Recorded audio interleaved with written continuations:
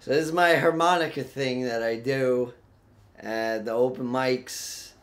As of recently, I guess actually a year and a half now or something, where I play a little harmonica and then I say something that's been on my mind or it comes to mind, and I play more harmonica, and you'll see. That's what happens. So I never really know exactly what's going to come out when I start playing. So let's see. Let's see.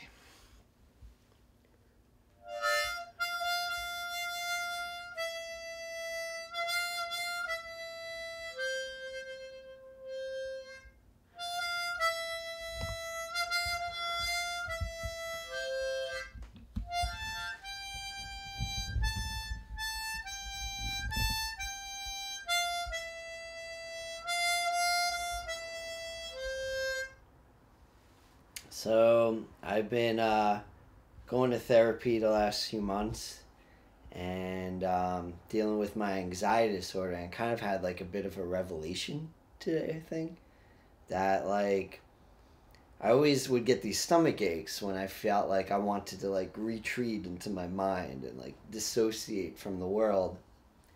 But today I had this feeling like maybe the stomach ache is what's actually trying to make me still be in this world.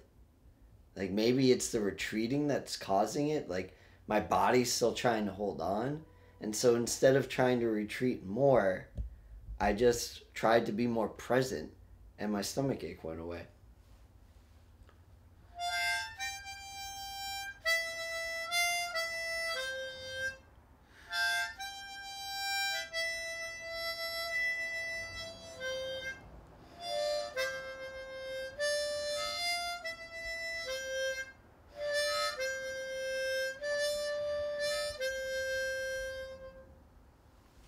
And on the way back home today, I got stuck at 42nd Street Station because there were delays and people went on that train, and they're like, we're not going to Astoria, and everyone went off, and then people were talking to the conductor, including myself, and being like, hey, so you're not going to Astoria at all?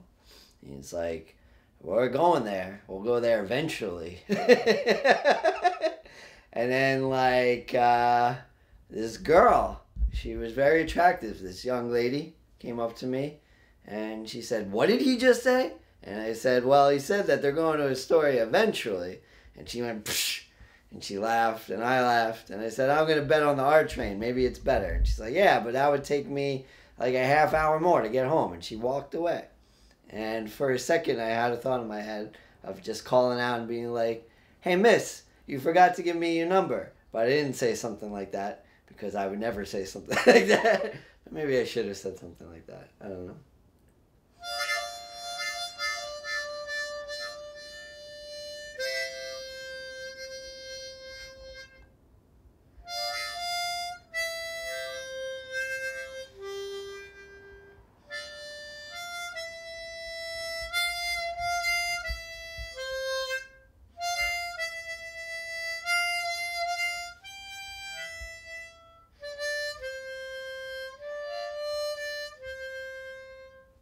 Alright, that's enough for now.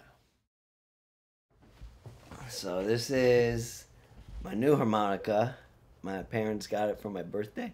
It's a Fender. I thought they just made guitars, but apparently they make harmonicas as well.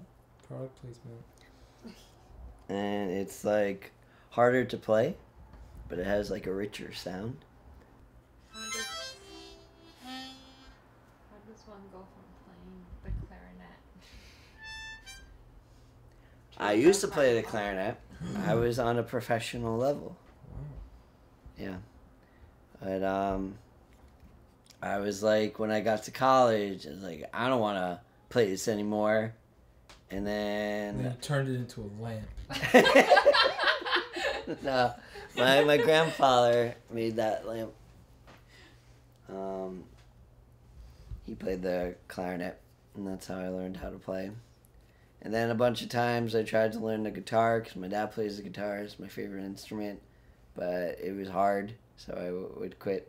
And then like a year and a half ago, my mom was like, what do you want for your birthday? And I'm like, Mom, I'm like 34, I guess at the time. Like, just get me whatever. And then, but I'm like, you know what? Actually, though, maybe get me a harmonica. And so they got me a harmonica. Because, I don't know, I just felt like I wanted to try it. And I loved it. And so then, like, when I'm home sometimes, I'm just watching TV or YouTube videos, I'll just, like, fiddle around with my harmonica. So that's how the clarinet turned into the harmonica. You needed a guitar in between.